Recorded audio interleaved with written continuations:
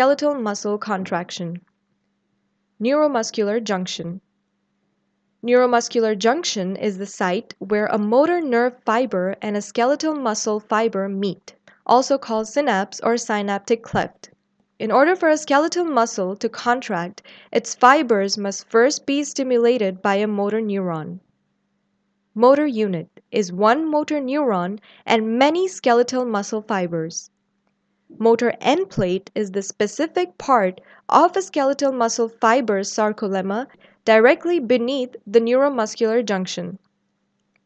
Neurotransmitter is a chemical substance released from a motor end fiber causing stimulation of the sarcolemma of a muscle fiber. In this case, it is acetylcholine. Synaptic cleft is a small space between neuron and muscle. Excitation-contraction coupling of skeletal muscle.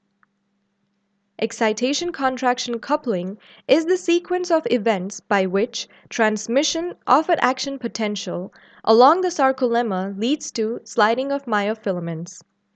The events at the neuromuscular junction set the stage for excitation-contraction coupling by providing excitation.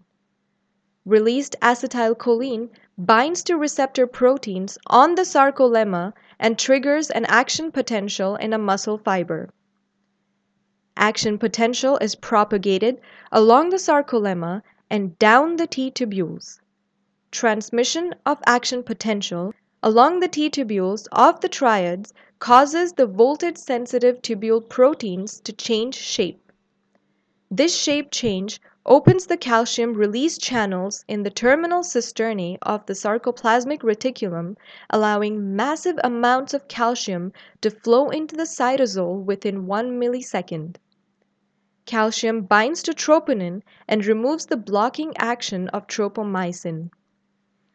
When calcium binds, troponin changes shape, exposing the binding sites for myosin on the thin filaments.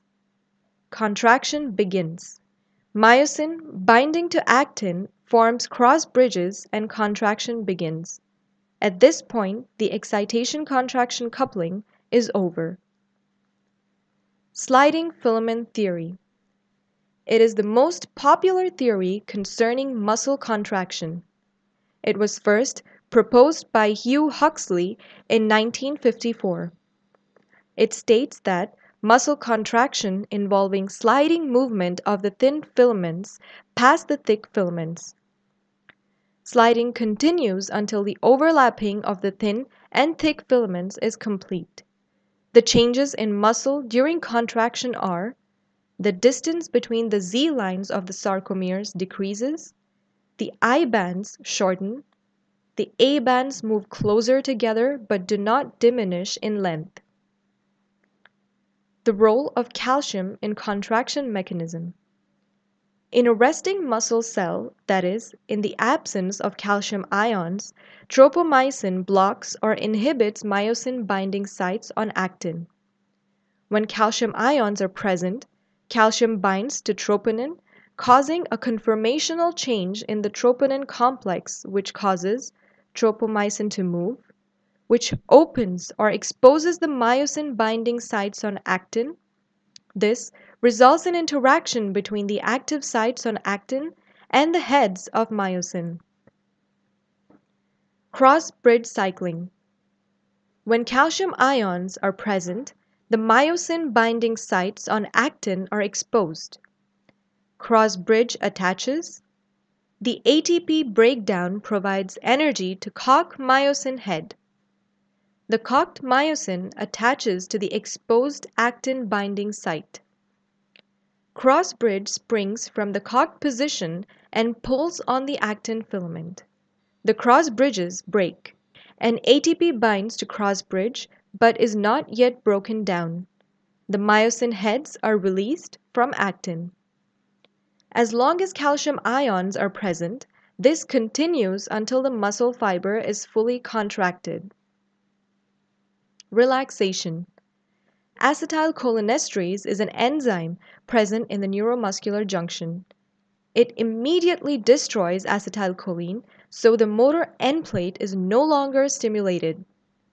Calcium ions are transported from sarcoplasm back into the sarcoplasmic reticulum. Linkages between actin and myosin are broken. The muscle fiber relaxes. Energy sources for contraction. The energy used to power the interaction between actin and myosin comes from ATP. ATP stored in skeletal muscle lasts only about 6 seconds. ATP must be regenerated continuously if contraction is to continue. There are 3 pathways in which ATP is regenerated: coupled reaction with creatinine phosphate, anaerobic cellular respiration, aerobic cellular respiration. Coupled reaction with creatinine phosphate. Creatinine phosphate plus ADP produces creatinine plus ATP. Muscle stores a lot of creatinine phosphate.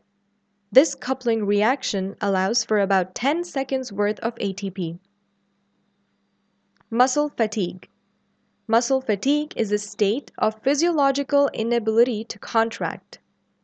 If no oxygen is available in muscle cells to complete aerobic respiration, pyruvic acid is converted to lactic acid, which causes muscle fatigue and soreness. Muscle fatigue results from a relative deficit of ATP and accumulation of lactic acid. Oxygen debt. The oxygen debt is the amount of oxygen necessary to support the conversion of lactic acid to glycogen. This conversion is needed to replenish spent glycogen stores. Heat production. Almost half of the energy released during muscle contraction is lost to heat, which helps maintain our body temperature at 37 degrees Celsius. Excessive heat is lost through many negative feedback mechanisms, including sweating, dilation of superficial blood vessels, increased breathing rate, and increased heart rate.